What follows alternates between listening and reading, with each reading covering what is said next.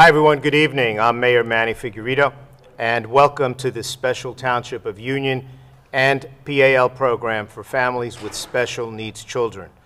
I'm happy that you are able to join us here at Town Hall, here in person, for those of you that are here, and virtually those out there in social media land on Facebook Live. This program is being recorded and will replay on Union TV and our social media sites. We do this so you don't have to worry about missing anything during the program, and so you can help us share this valuable information with others. So as parents and guardians of special needs children, the question of caring for your children when you're gone is always a major concern.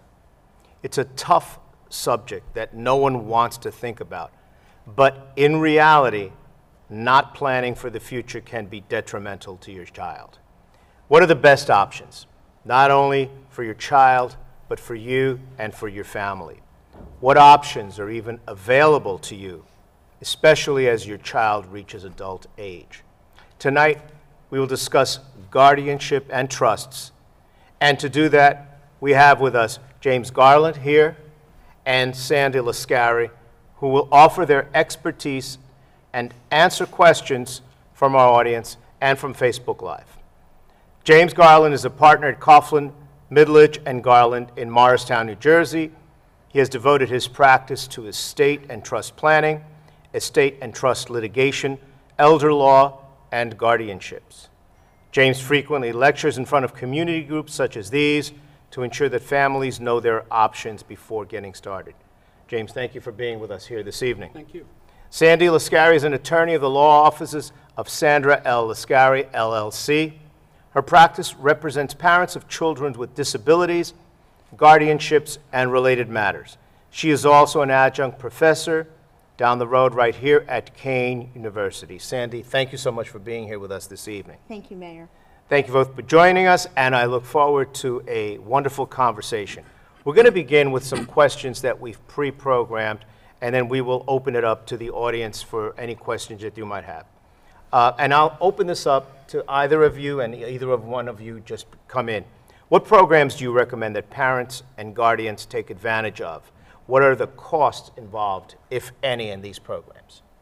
You know, since we're on social media, it's so important for families to recognize that there are many groups on social media that can offer parents with special needs some advice. And we usually find that there are parent groups that are out there on Facebook, on Instagram, talking about special needs. And when I meet with parents, one of the things that we always find is that they have either found us via social media, they've spoken to other parents that they have networked with, and they've belonged to various organizations. So one, for example, you could go to SPAN, which is a group that offers information about education law. There's also the Education Law Center, which is a public entity that offers advice to parents in regard to special needs. There's also Autism Speaks, which is a wonderful group that has many different facets that is, you know, offering information. So I say reach out to that social media and find out other parents. Also, any organization that if your child has a specific issue, like autism or dyslexia, there's always a group that's out there that can assist you and offer some information. So Google away. Very important. That first acronym you mentioned, was it SPAN? SPAN, yeah, S-P-A-N. That is a Special Needs Parent Association network, and you'll often see them mentioned in offering advice free of charge to parents in that regard. And usually in any kind of document, an IEP, they'll send you to the SPAN network. Okay. And that brings me to another part of that question, Jim. I don't know if you can answer. Are there costs involved in some of these sites, these web pages? Well, you probably know that better than I do. I'm not aware of anything. I'm not aware of anything that really costs anything. I know that sometimes there's a lecture or there's something that's sponsored that would ask for a donation, but most of the information is free and certainly, you know, available to the public. They're trying to help people out that have children with special needs, they're doing, which is nice, but I don't know of any that charges a fee of any kind. No, I'm not aware of anything like that. All right, for some of them that are watching, how does guardianship specifically work in New Jersey? So what is the process for someone naming a guardian for a special needs child? Jim? Well, just one aspect before you Sure. get to that. So if the child's underage, then you can name your guardian in your will. The problem is that when the child emancipates at age 18, now you need a guardian because the parents have no control or say over their needs. Though most hospitals, if the child's in a hospital, will go according to what the parents want, but that doesn't necessarily mean that's going to happen. There are issues that I've had clients, you've had clients, where the hospital will not release information about the child. So recognize that when a child turns 18, that's the turning point and they're considered emancipated and an adult.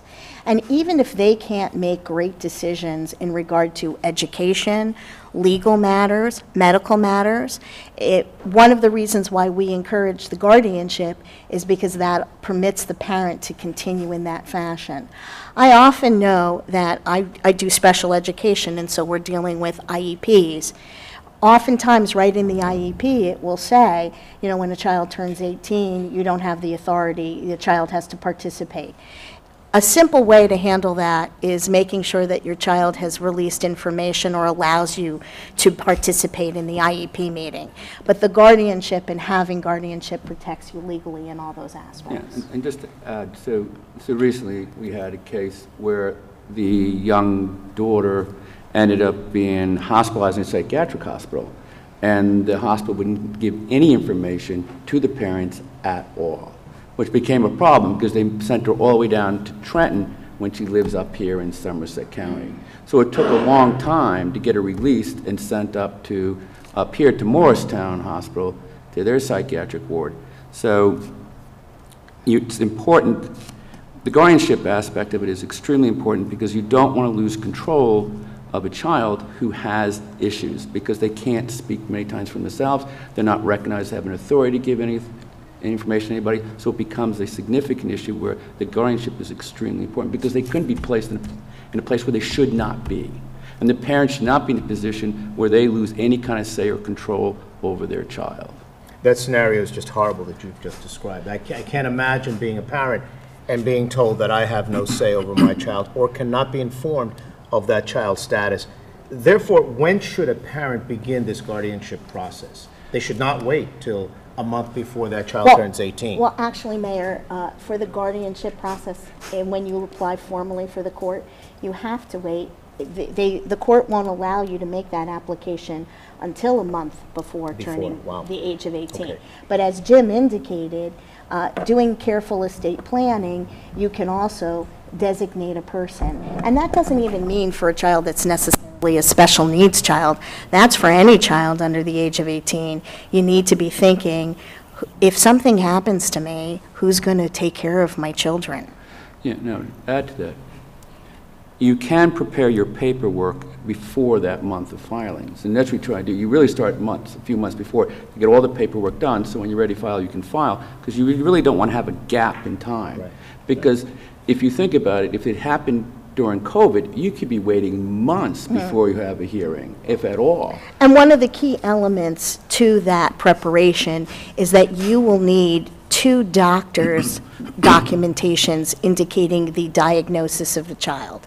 And sometimes if you're waiting for that appointment, you might have to wait a month or 2 months to get that appointment. And the court requires that the medical document that you present that gives the diagnosis of your child, which is mandated by the statute, has to be current within 30 days of the application. So you need to make sure that you are timing it just correctly, and that's why that preparation is helpful. Yeah, most times when we do it, we prepare all the verified complaint, all the pleadings be filed, and then once we have that done, we then get the doctors to evaluate them because you have that 30-day window. If you miss it by a day, the court can turn around and says you got to do the whole process again. And then, it costs a lot for doctors. The doctors usually want their money up front. They usually, my experience is they want $750 up front each. It can be a little higher. So, and then what happens is when you file your action, and you do a lot more of these than I do, Let's just talk about some of the documents that you need. Certainly, you can go to New Jersey courts online, and they will have a packet of documents. But it's often helpful for people. Is that better? It's often helpful for people to have an attorney in place that helps them through the process. But that's not saying that you can't go through the process. And the court is very welcoming to that situation, and they understand it's difficult to be a parent with special needs, and sometimes it's costly. So what's going to happen is you're going to make that initial application, and like Jim says, there's quite a few documents that you have to file. You have to have a case information statement. You have to have the verified complaint, which means that you have to indicate the procedures that what you're saying in the documentation and what you're presenting to the court is a truthful statement. You need those two doctors' statements that we talked about. But there's also a certification that indicates how much money the person may have or how much is in their possession, so you have to indicate if they have less than $5,000 or not on a certification. Certain counties, and what Jim and I find is it depends on the county, but they're trying to make it more universal. There are situations in which you might need to be fingerprinted, or that, and certainly what the court is going to do is the court is going to, on the first round of the guardianship, after you have submitted all of the documentation that you need to submit, they're going to sign an order, and they're going to really appoint another attorney or a attorney to review the documentation and come and speak to you and your child. And that person is been appointed by the court to represent the person who is going to be looking for the guardianship, or actually is going to need a guardian. So when I am hired, I'm usually hired by the parents, and I represent the parent, and then there's another attorney that is also appointed by the court that represents the child in question. Yeah, so that order is an order to show cause. It's part of your application, which means everything's on an expedited basis. And presumably, when you file your order to show cause, you're supposed to have a hearing within about 30 days. But that never happens, because as Sandra says, the court appoints an attorney to represent the alleged incapacitated or disabled person. That person always asks for an extension time because they just get the paperwork and they need time which to do their evaluation. So they will talk to the person they've been appointed. They're called the guardian ad litem for that individual, essentially. They will also talk to all the family members and anybody else they think is appropriate in determining that the person that's asking to be appointed as the guardian is the appropriate person for that particular child to be the guardian. So essentially, that person, though it represents the alleged incapacitated person, they're also representing the court because they're making a recommendation to the court. And that person doesn't need to come through the attorney who brought the action for permission to go talk to anybody. They can do that on their own. Usually, they'll call and say, look, I want to talk to so-and-so just to let you know, and that's perfectly fine. Sometimes they'll ask if you want to be there. We usually say no, because let them do what they're going to do, because we're not going to change anything. We really can't interfere. But it does, so that judge, that attorney, when he does his evaluation, will render his report to the court, and he'll send it to everybody else, and then there'll be hearing after that date. Now, the disabled child or the alleged incapacitated person has the right to come to that hearing. Often they do not. The judge will then agree, if everything goes fine, will then talk to the person who's asking to be appointed as the guardian and ask them some questions to make sure they understand what they're doing, and go over some of the rules of what has to be done. They'll get appointed, and then you'll go to the surrogate's office with the order to say you've been appointed, and you go through the process of the surrogate's office where you get your letters of guardianship. And, now, go ahead. Oh, I'm sorry. That's a very important aspect. When you make this application, you're making the application in your county where you reside to the surrogate's office. That is usually a place where they're probating wills, but it is also the office where you file your application for guardianship. Now, as part of the whole process, is part of the paperwork you have to submit an affidavit or certification or in the pleadings as to what the incapacitated person's assets are. And usually it's nothing. As a child, there's usually nothing. Maybe it's SSI, and that's it. Now, when you make your application, usually you ask that the guardian serve without bond. because there is no assets. And usually the courts will say, that's fine, you can serve without bond. But as part of the process, once you're appointed as a guardian, you have filing requirements every year. You have to file an accounting with the surrogate as to what you've done with their assets. You also have to provide a certification as to kind of what you've done in taking care of that individual, meaning you made sure they got clothes, you took them here, you took them there, you're helping them go to school. So you have to give a report of what you're doing as to their welfare at the same time.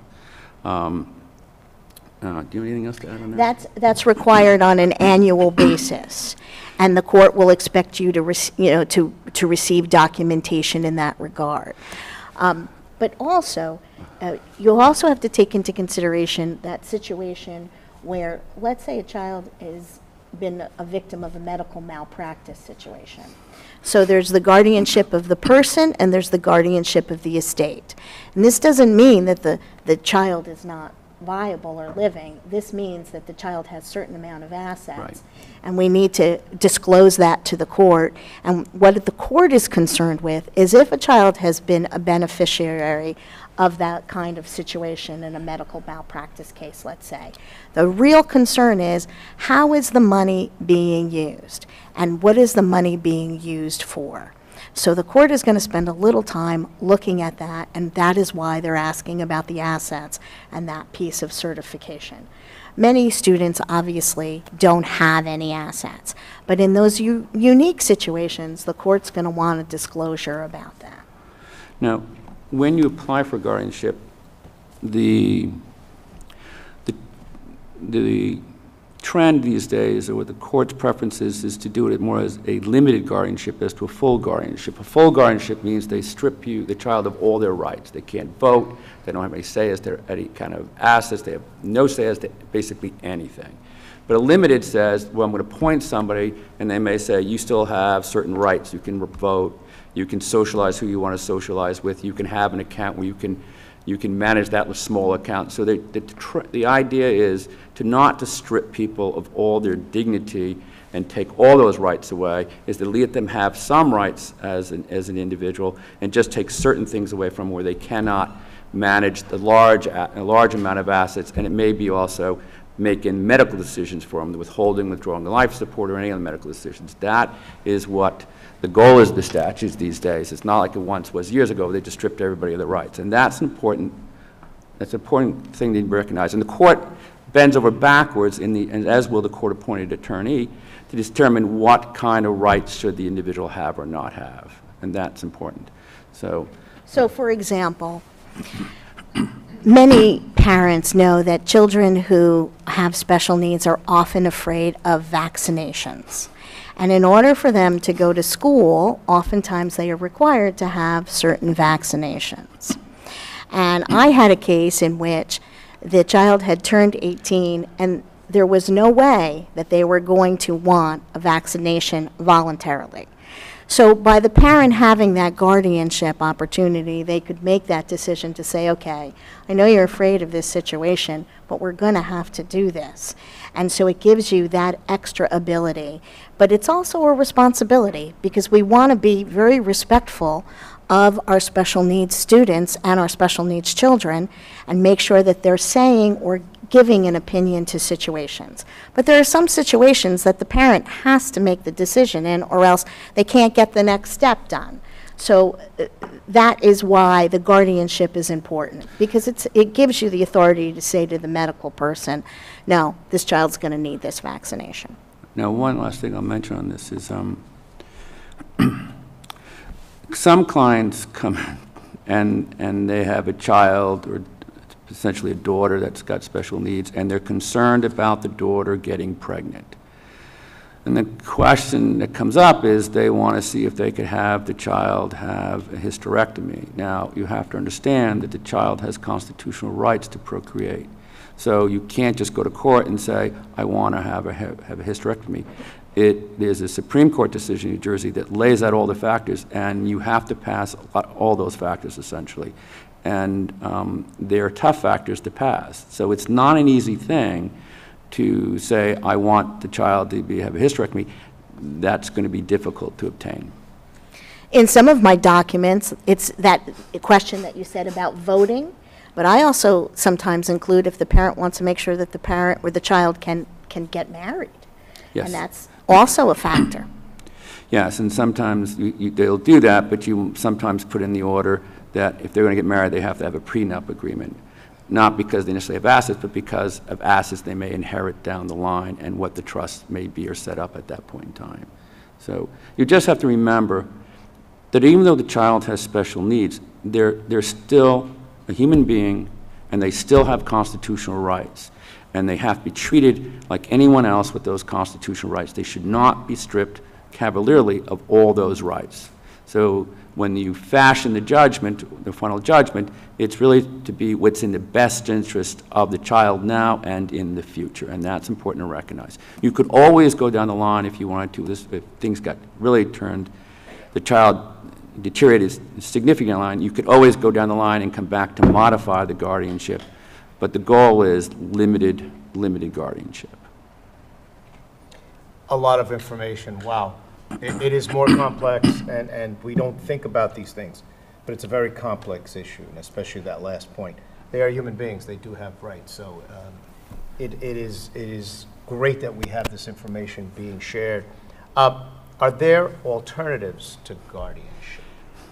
Jim, this one. Yes. So not every child that's disabled needs to have a guardianship. It depends upon their level of competency. You could have people who are autistic but are on the, they're on the lower end of the scale. They can sign, if they're competent, they can sign a power of attorney, a living will, and a medical power, naming their parents as their agents, as long as the doctor feels they're competent enough to understand what they're signing. So it doesn't always have to be, let's do a guardianship. It depends upon the child and what degree of level of competency they are at.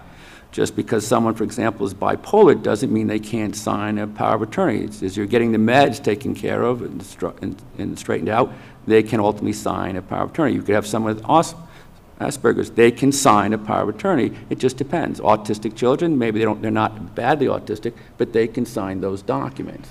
The downside of those, by the way, is they could always revoke them at any time, so don't piss them off. Well, you also have to take into consideration that just because your child has an individualized education plan doesn't necessarily mean that your child is required to have a guardianship. So many students need special services but are very capable of making decisions, going on to college, doing all of the things that we want in a productive life. So those students, although there is a question in the guardianship application that you can use the IEP as one of the documents of proof of disability, take that into consideration as well when you're thinking about the planning. If you have an IEP, it doesn't necessarily mean that your child needs a guardian. And who will make that decision? I think that's a parent decision, and you know how high functioning your child is or is not. And you know the kinds of decisions that, like I gave the example. Is it going to be that this child is going to need to do X, Y, and Z to get on an airplane so we can go and have a vacation? So how am I going to be able to facilitate that? Or is it a situation where my child's applying to colleges and might need some kind of modification? That's not a situation where we're looking at guardianship necessarily. And also, one of the questions in the application is going to be, has this person, the individual that you're looking to formulate guardianship for, executed a will, executed a power of attorney, or have taken on any of those documentations? Court wants to know that because obviously, as Jim has said, you can't have the guardianship and all of those documents in place as well because they're going to conflict with one another. Oh, I'm so sorry. I apologize. Did you want me to repeat something else? How can I help? Okay. I'm sorry. Okay, anything to add to that, Jim? Programs for not just the kids, they should have it for the teens and the adults. And how come there's none of those for Essex County? We're in Union We're in County. Union County. He's asking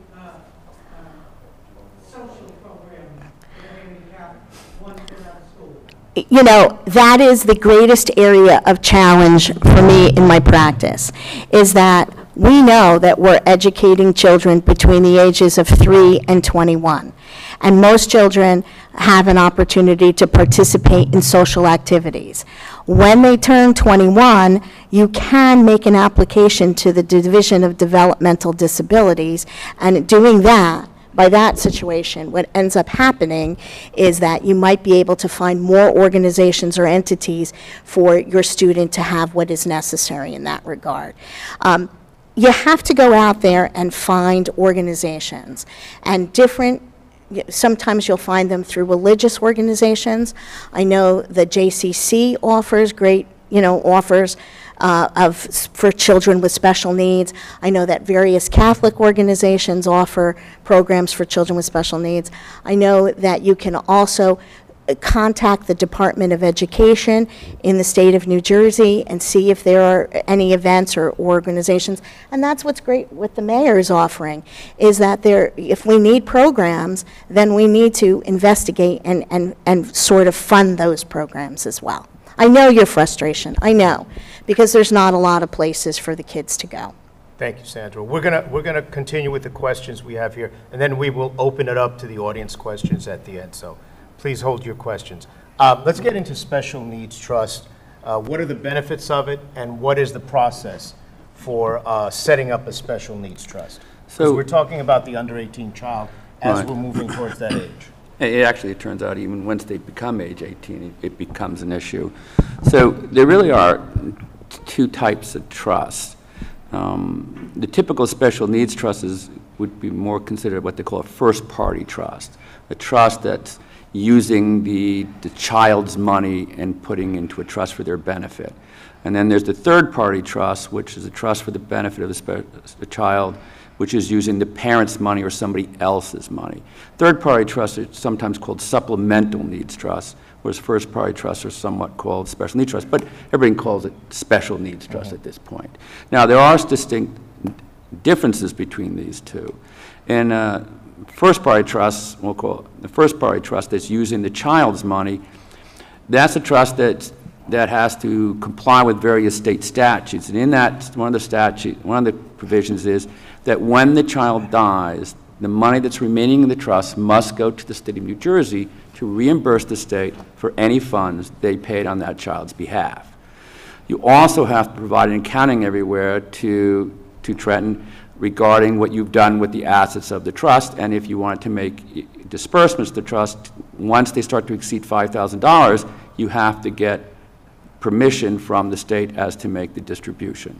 And to give you an example of how bad it can be is if you wanted to buy a car for the child and it was going to cost $23,000, they could turn around and tell you, we think you should buy this $12,000 car instead. They have that much control over the distribution of disbursements from the funds. Or as you were telling me earlier, they made the people sit in a different plane seat, which was a lot cheaper. So you use those first-party trusts when you have no choice because the child has gotten some money. Either someone bequested the money under will directly to them or gifted money to them, and by getting that money, you could jeopardize or compromise any governmental assistance they're receiving. So you need to put it in that trust so you can preserve their assistance. Third-party trusts are much different. Those are created typically under a will or as a separate trust, standby trust or a living trust that you set up for the benefit of the child. Now, when these trusts that are set up, you're going to need an attorney to do those trusts because especially the trusts that the first-party trusts are very complicated. There's citations to lots of code sections, federal sections. No individual can do that on their own, I can tell you that right now. For trust in the will, you'll need to have an attorney do that because the language of the trust has to be such that you're not jeopardizing, compromising their assistance. The sole purpose, not the sole purpose, one of the purposes of the trust is to make sure that either trust that you do not jeopardize or compromise any governmental assistance they're receiving or any other benefits they're receiving from a private agency or some charitable organization. So, for example, a lot of children end up in group homes and the state is paying for that. But if they have too much money, or the trust is designed where they have access to it for, say, their health or maintenance and support, those assets in the trust will be deemed available for the child's care, which will then put them over the eligibility thresholds, and they'll lose the benefit, and now the trust is paying for that money. The other benefit for the trust is that Medicaid, most people end up with Medicaid paying for everything. Medicaid doesn't pay for everything, so you need some funds to pay for the child, such as clothes. There's also, you may want to use the money because the child may be in a place that at some point down the line that the trustee decides, I don't think this is the appropriate place for this child anymore, I want to move the child somewhere else. And you may need money in which to do that, because you may decide, I'm not going to go with Medicaid anymore, I want to go to a private place because I have enough money to do that, and I don't think it's appropriate where they're out there not being taken care of. So the trusts are really designed to preserve and protect those assets for the benefit of the child, because you have no idea what the child's needs are going to be down the line. And I'm skipping ahead. Right. No, that's fine. But one of the things is when people come in and we talk about these special needs trusts, one of the first things that we discuss with them, and all attorneys do this, is how much it's going to cost to maintain that child should something happen to both parents. And you look at it as if you're dying in the next 3 to 5 years. Most parents don't realize how much it costs to raise a child that has needs, because they're living in the house with the parents. That's already being taken care of the parents. The food's being taken care of for the parents. Clothes are being taken care of for the parents. Everything's being taken care of by the parents of the child. But think of it from this standpoint, if you're not alive, if both parents die, what happens to the child then? Who pays for that? How much money is that going to cost? And depending on the age of the child, the child can live a long period of time, and that can cause a significant amount of money that you need down the line to take care of that child. So part of the issue is when you look at these special needs trusts, you have to start looking financially, how much is it going to cost if we die tomorrow to raise our child and take good care of a child? And then the next question is, do I have enough money to do that? And if I don't have enough money to do it, how do I get that money? And that, I'm skipping way ahead, I'm sorry. No, and I think, if I may just interject real quick, I think that brings a point. Should family have outside people involved in that trust, just for that fact that you've just stated? Outside meaning trustees? Outside could be outside of the family that has set up this trust. Yeah, Should they include others? Yeah, the answer is yes, that's a great point. Special needs planning isn't just planning of the mom and dad, it's the entire family, it's grandparents, it's aunts and uncles, because you want to make sure everybody's on the same page. You don't want to have a grandparent saying, I love my child, I'm going to send them $100,000 and gives it to them outright, and you've designed everything to protect those programs, and now the child got $100,000, and now they're losing all the programs because they don't meet the eligibility requirements anymore. So you want everybody on the same page as to what you're doing and planning for the child down the line. That's extremely important, because it happens too often that they don't talk to the rest of the family members, and the next thing you know, I have a problem on my hands because somebody said the child just got a significant amount of money, and now all hell is breaking loose because they're losing all their benefits. But take it a step back for a second, and I want to make sure you can hear me. When we're talking about children becoming 18 and becoming an adult, at that point in time, Social Security, SSI, and when Jim is referring to those governmental benefits, we're specifically talking about SSI benefits, and meaning that your child is entitled, if they are permanently disabled, to Social Security benefits. And when they turn 18, you can make that application. And when you make that application, you go to your local Social Security office in the county or in the town that you are located and make that application. When you make that application for government benefits, it's going to provide two things. It's going to provide a certain stipend for the child, but it's also going to provide that Medicaid, which is that precious health insurance that they desperately need. Now, many of you may already have a situation where you've made an application and they're receiving Social Security benefits because you're disabled or because your income level is such that the Social Security benefits are already being provided to your child. But in some circumstances, your income and your status no longer affects the child. So that turning of 18, even if you're applying for guardianship and you're making that application so that you're making decisions for the child, you're also filing that application form for Social Security. So why do we need the Special Needs Trust? Jim's talking to you about various aspects of the trust, but why do you need the trust? You need the trust because, God forbid, something happens to you and you pass away.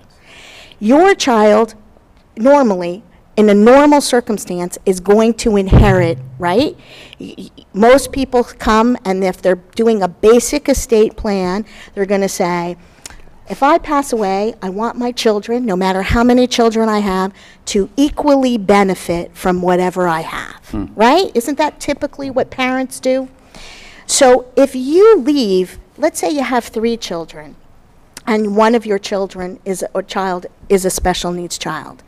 If you give them more than $2,000 per month at any given time, they will lose the Social Security benefits that they have, and they will decrease those Social Security benefits.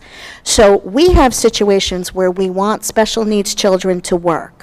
They take into account the income that the special needs child is making. And if you're given a specific stipend and that amount of money, they're going to decrease that amount of money because they're going to take into the consideration the income. And the amount they're using is that $2,000 amount.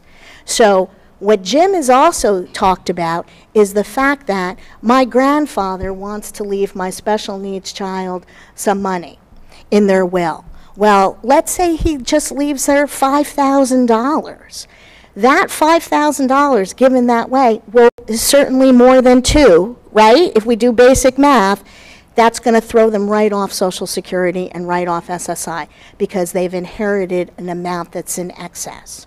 So by creating the trust, all of those funds that you would have given to your child are placed in that trust so that whoever is going to be the trustee has some funding so that they can provide other services and other assets to them.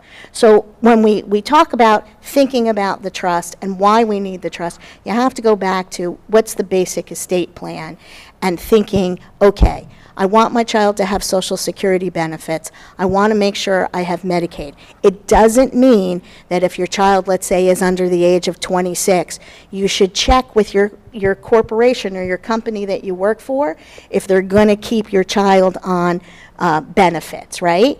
And with a disabled child, sometimes that will entitle them to continue on those medical benefits for the rest of their life. But it doesn't hurt to have the additional benefit of Medicaid and know the difference. Medicare, C-A-R-E, is what we provide to people who are over the age of 65. Medicaid, C-A-I-D, is what we're providing for special needs children and goes with the SSI. So I just wanted to make that point, and I think... No, I just want to go back to, because you mentioned some interesting other children. Part of the process when we design the wills for people that have more than one child, you have to make the decision, as Sandra alluded to, do you give everything equally to each child? And the answer is most clients will decide not to do that because they figure the child who doesn't have a disability can get a job down the line and they'll be fine. But the child who has a disability is probably not going to generate a lot of money in their life. And whatever they inherit, that's it. So there usually is a disproportionate distribution upon death. Now, sometimes the older children says, don't give me any money, I want to make sure my brother or sister are taken care of. Now, sometimes the things that come up, let's talk about the trust itself, the things you want to have in there. Then in the trust itself, you want to specifically say the trustee has the sole, absolute, and uncontrolled discretion to make distributions on behalf of the child. You don't give a standard because the Medicaid and SSI seize on that and they say, oh, the assets are available, now we have a problem. The other thing you also want to put in there is something where the trustee has the right to hire a care manager. So if something happens to you, the trustee can hire somebody who can be looking on your child and be an advocate, an additional advocate for your child. So if your child's at a group home, the manager will go to that group home periodically to check on the child and make sure they're being taken care of appropriately. And if not, they'll report back to the trustee and the guardians that we have a problem here we need to address. And most of the care managers are very good. They will go directly right to the person, admissions administrator of the place, and said, we have a problem, you need to take care of this. Now, the interesting thing is sometimes people overlook is you get the child on Medicaid, and they figure Medicaid will pay for all my child's medical expenses, and yes and no. The problem is that not all doctors take Medicaid. So sometimes it's beneficial for the child to get their own separate medical through the Affordable Care Act so they can get access to additional doctors that might be out there that normally Medicaid will not pay for, that the doctor won't take Medicaid for. And that's something that you have to give some thought to. And in those third-party trusts, the state of New Jersey does not have to be a beneficiary of the estate when the child dies. The money, you would determine where it goes. This goes to the other children. If your disabled child has children, does it go to those children? Where does the money go? That's just part of the process of designing where the assets go when something happens to that child. And most of those trusts are designed that if Medicaid or some government agency would determine the assets in the trust are available, the trustee has the right to essentially terminate the trust and send the money elsewhere. So it has kind of a chilling effect of Medicaid trying to challenge the trust. So, and you know, one aspect of these trusts is it's not just, and you've alluded to it, it's just not just preserving the government assistance programs, it's also protecting the child from themselves and from everybody else out there. A lot of children who have disabled are very vulnerable to a lot of people out there, and this is to protect them from those people. Now, there's nothing that says a disabled child can't get married, but at least if the assets are in the trust, they're protected in case they were to get divorced. So there are other aspects to it. It's also protected in the event that the child, for example, can drive a car, gets in an accident, and gets sued for millions of dollars. The assets in the trust are protected from creditors. So there are other aspects of this trust that are important to recognize. So, so the big key, and Sandra and I were talking about this earlier on the way down here, is that we can draft a great document, but it's worthless if my trustees are bad. It's all about the trustees, and you have to pick good trustees. Now, and the trustee, like, just define that, Jim. It's a person who's going to be managing the assets in the fund. They manage them for the benefit of the beneficiary, and I usually prefer to have 2 trustees for the simple reason I have a check and balance, because there could be a lot of money there and there's too much temptation. But the more important thing is, if I only have 1 trustee and that trustee's on vacation somewhere and I need access to the funds, I can't get a hold of that trustee, that's a problem. So I need to have at least 2 trustees. And you would also need to name successors or substitutes, because there's a possibility a trustee may at some point say, I don't want to do this anymore. Because the trustee's function in these instances is to collaborate with the guardian. It isn't just to manage the assets. They have to get to know the child and know what's going on in the child's life so they can make effective, informed decisions as what they should or should not do with the funds. So it is a collaborative effort. Most people pick other family members. You can pick a corporate trustee. The problem is most banks and corporate trustees will not serve as a trustee of a special needs trust because of liability and because of the requirement, because of the work that's required in taking care of and managing the needs of that particular child. There are some corporations that will serve as trustees of special needs trusts, but most of them will not these days. One other aspect is some people are wonderful with your children, and you know that they will take care of your child and be a wonderful person in the event that something happens to you. But the other aspect is that person who's the wonderful caregiver may not be the best person with money. right? And so by having two people or having a third party that's part of that, maybe you're saying, I want my sister Kathy to take care of my son, but I think George is much better at organizing and making sure that everything is set as far as how those assets are going to be invested. And maybe we need to use a third party investor to take those assets that's in the trust and make them as most lucrative as possible. One of the things that we talked about prior, and I think we have to mention it, Mayor, is an insurance policy. Right. I meant to mention before. I'm going to go back to one thing you said about the third. You can structure a trust document that says that you name a corporate institution that just manages the assets only and has no other responsibilities with respect to trusts. Now, a lot of corporates will do that because you remove them the liability of having to take care of the child. All they're doing is just managing the assets. And some clients feel more comfortable with a corporate institution manage it as opposed to a family member managing those assets. So you can bifurcate the roles of the trustees. And by the way, a guardian can be a trustee. That's not an issue. You know, it's really up to who you feel comfortable with. And that aspect of the care manager is important too, because oftentimes when people come to my office, and I know to Jim's office, they're saying, okay, I have 3 children, I have 1 child that is a special needs child, and I'm going to put my other child, in the event that something happens to me, I'm going to make my other child either the guardian or co-guardian with me, or also I'm going to use that other child or work with that other child to become eventually the trustee in regard to the estate if something happens to me. Sometimes the child wants to move away or go to a different state or has a job opportunity, and you don't want to limit your other child from having the kind of life that they want to have. So a care manager is a great person, or at least to provide in the trust, so you can say, okay, in the event that this doesn't work out, we're going to put a care manager, or you have the option to hire a care manager. So let's say your child is in a fabulous group home in the state of New Jersey, but your other child needs to go take a job in California. Who's going to be watching that child, or at least visiting that child in that group home? So by having that care manager in place, at least somebody is going to the group home or going to wherever that child is located and making sure their living conditions are appropriate. They're getting the appropriate food and whatever care that they need.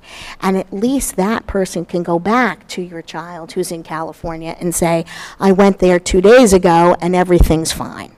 So that's an important... Let me piggyback a little bit on that. So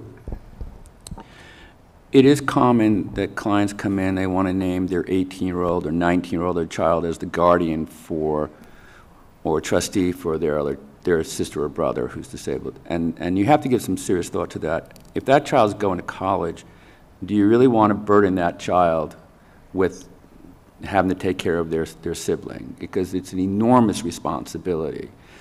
So you have, a lot of people, but when I mention that, people, they start thinking about that's not fair to the child. But the documents are designed where you can put in a document that trustees can name their successors.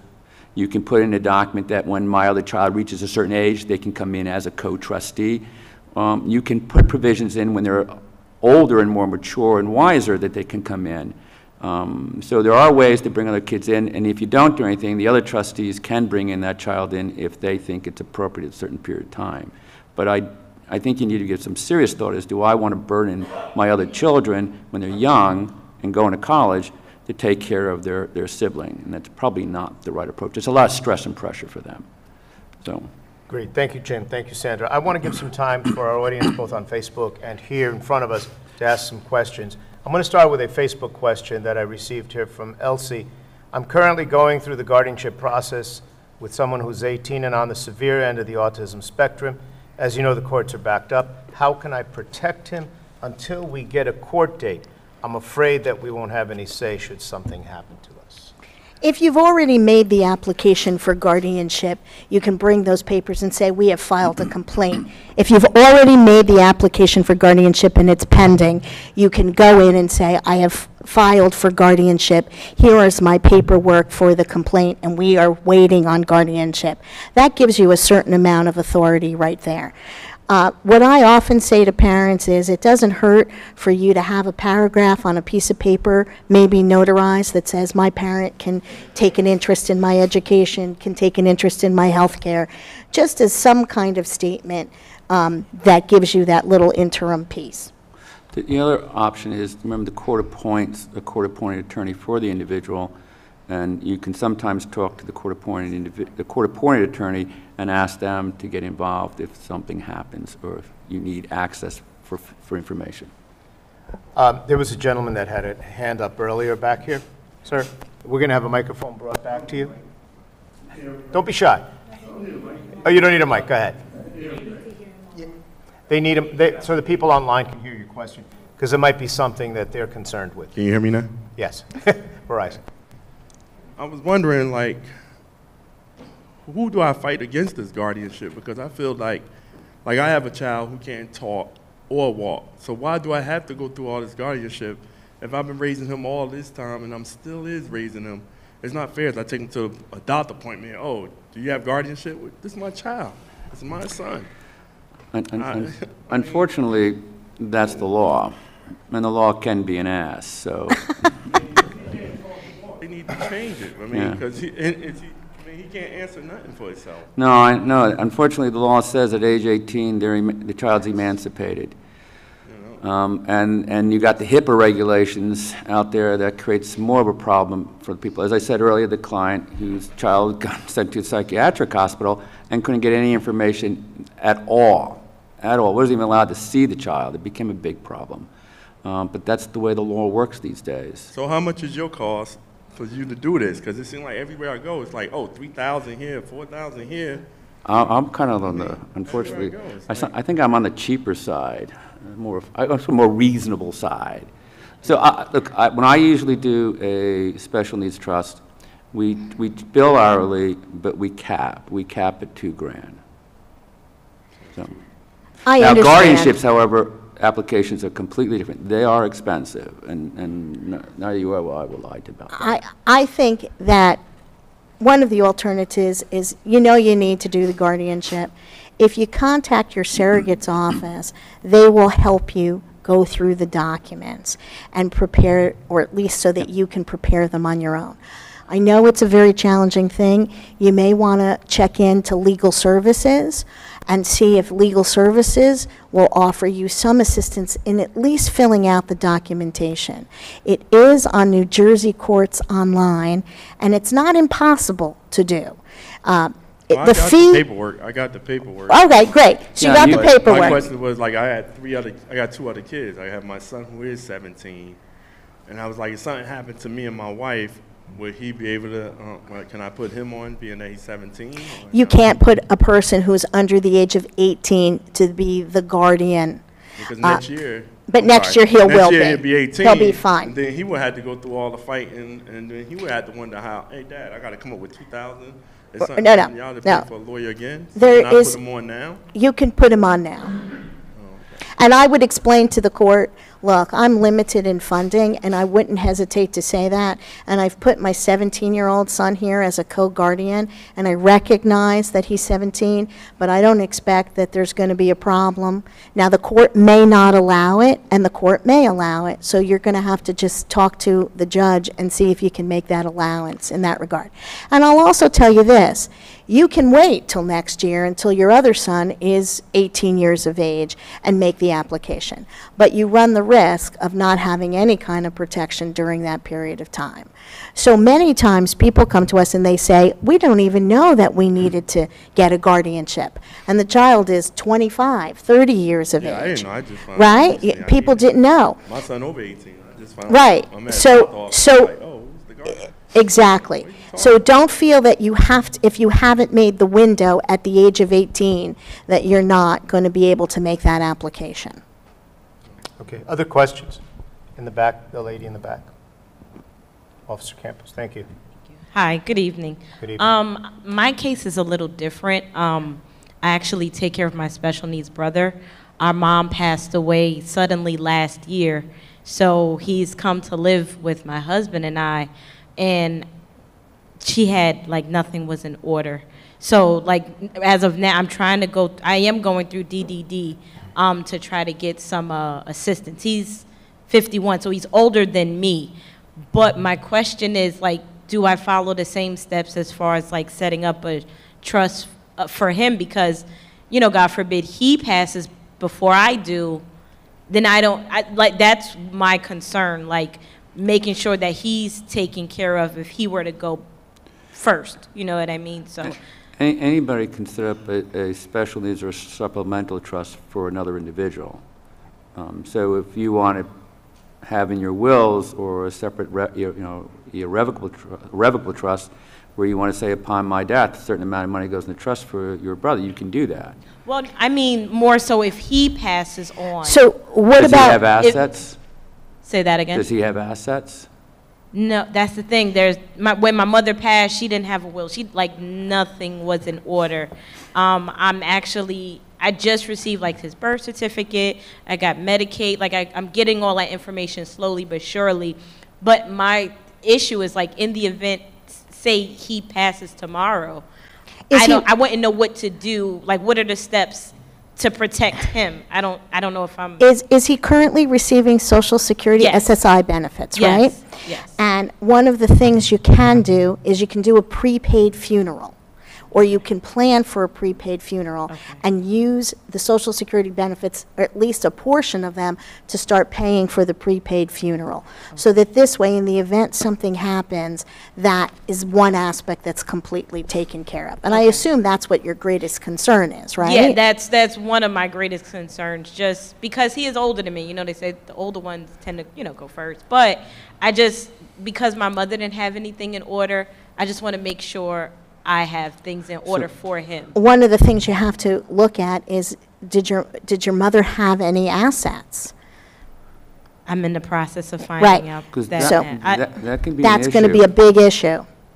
Because since she died without a will, correct? Yes. So on the intestacy statutes, he gets a piece of the estate.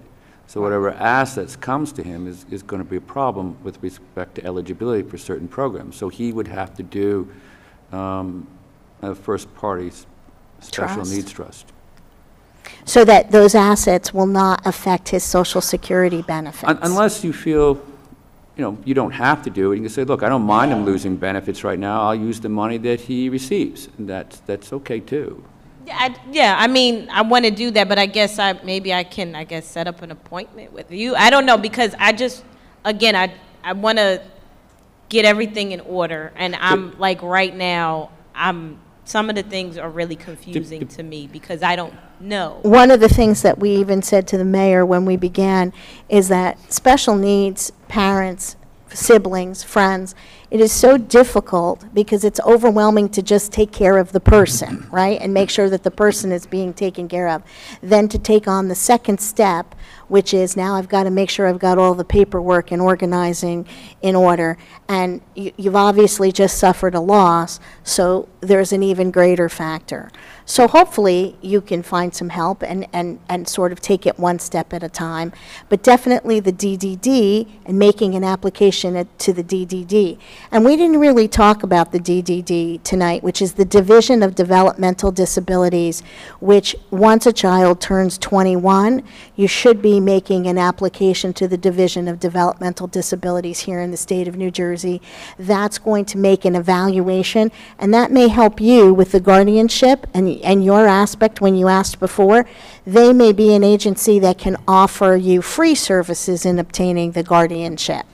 So at least make that application to the Division of Developmental Disabilities, and what they will do is they will make an assessment as to how much assets they will provide for that particular individual. And they have a range. Like, some people are very, very, very disabled and they need a lot of services. Some people aren't as disabled and they might need a minimal amount of services. But that department certainly helps parents and siblings and family members. So you're in the right place in that regard. So I would say to you, make that application to the DDD, see if that can help you with your guardianship, but also in your situation, I would say seek out some counsel advice, because you've got the estate that's also part of that issue, and maybe they can help you organize. Now, one thing is, depending how much assets he does receive, you may be able to use ABLE accounts to put funds into the account over time so he wouldn't lose his assistance.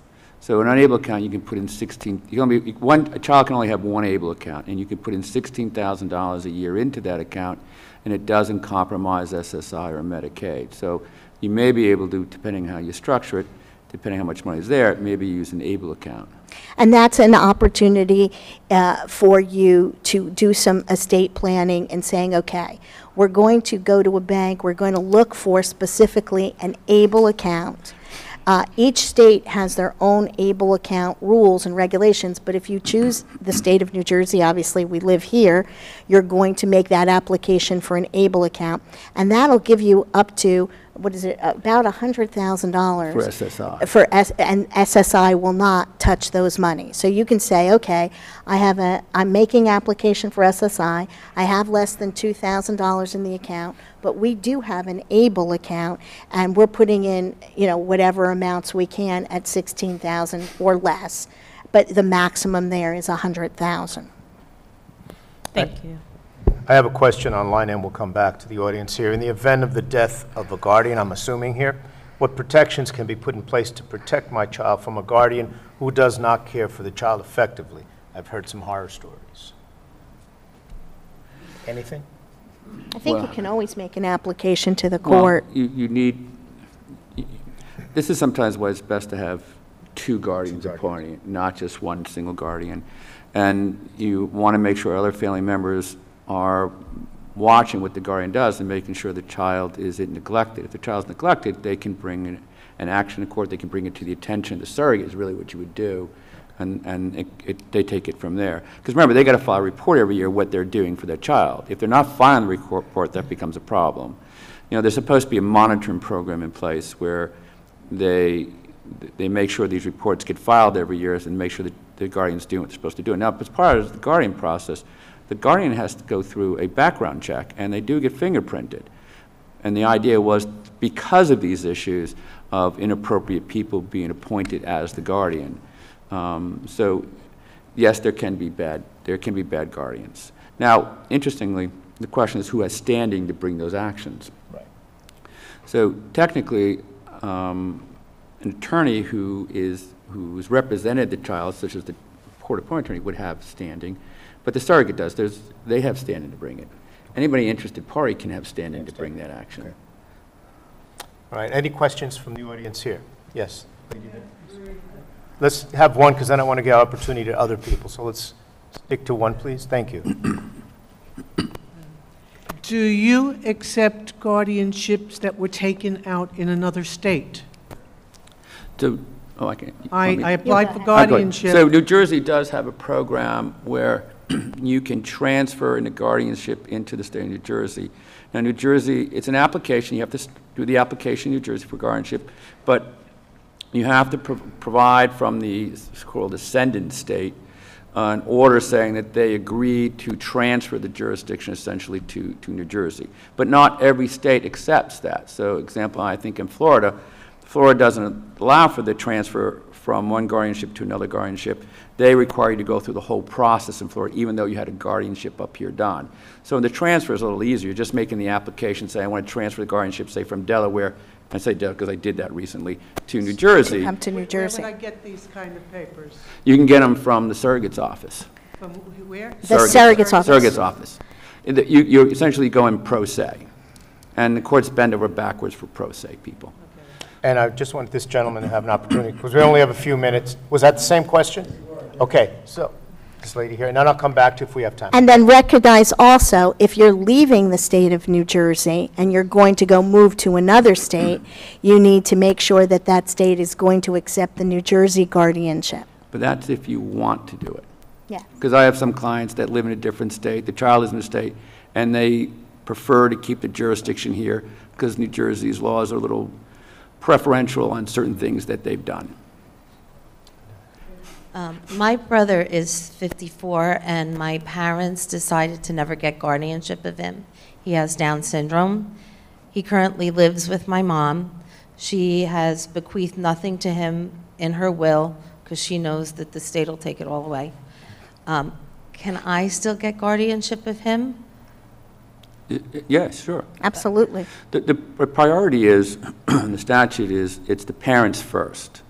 Then actually, if the child was married, it'd be a spouse, and then it would be their children. But presumably he's not married, has no children. Priority is the parent. After the parent, it's the sibling. So yes, you have. So I would go through the same process right, that my brother would have. But your mom would either have to renounce the appointment, or you go together as joint guardians. That's going to be a tough one.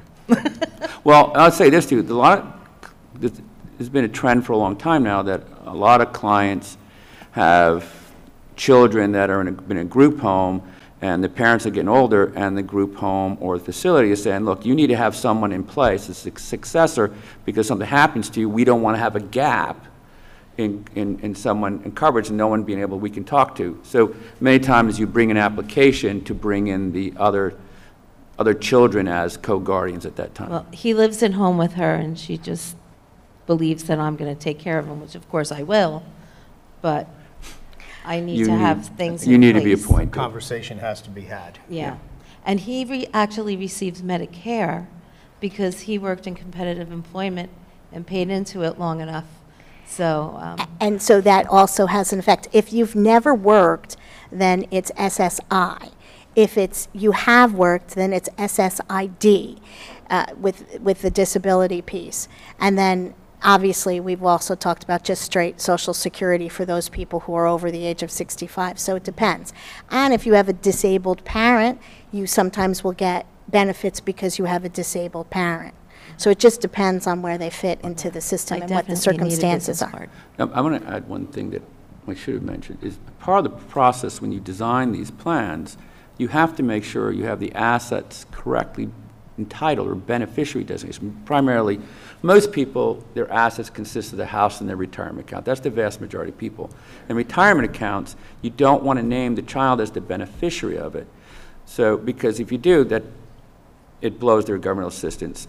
But you can name the special needs trust as the beneficiary of the trust. And because the child is disabled, they can take that money out, if it's done correctly, over the child's life expectancy, as opposed to a child that's not disabled and is not a minor, that money has to come out over a 10-year period of time by law. So when you set these trusts up, you have to look at how all the assets are set up. Who are the beneficiaries? You want to make sure the child is never the direct beneficiary of anything. And for example, insurance we talked about briefly was, a lot of clients will buy second-to-die insurance policies to provide money for the child, or the child's in the trust for the child in case something happens to both children, to make sure there's enough money there. And it's a very commonly done, but most time when you do this, the second-to-die insurance is placed into an insurance trust. It's an irrevocable trust that you can't change it. And the reason to do that is for tax purposes, so that it's not part of the parent's estate for estate tax purposes. Now, we don't have an estate tax at the time being. And federal, depending on where you're at, doesn't matter. Now, by the way, one other thing is, just because you have a disabled child doesn't mean you have to have a special needs trust, because you have a substantial amount of money, it's irrelevant. So if you had like $10 million, you don't need a special needs trust. But also take into consideration when we're talking about, don't forget your retirement account or your insurance policy.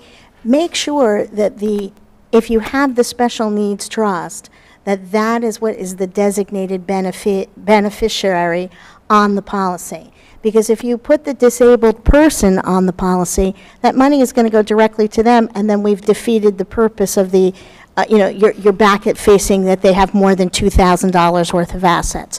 So don't forget about your retirement accounts and things of that nature that you've declared a beneficiary on. You want to make sure that the beneficiary is either not the special needs person or it's the special needs trust that's designated. Thank you, Sandra. Thank you, James. This brings us to the end of this period that we have a Q&A. An hour and 15, I didn't think we'd go this long, so We that's could've- how much information. We could have gotten longer, Mayor. We could have. That's how much information there is. I want to thank the PAL for putting this program together and bringing this out for our special needs family.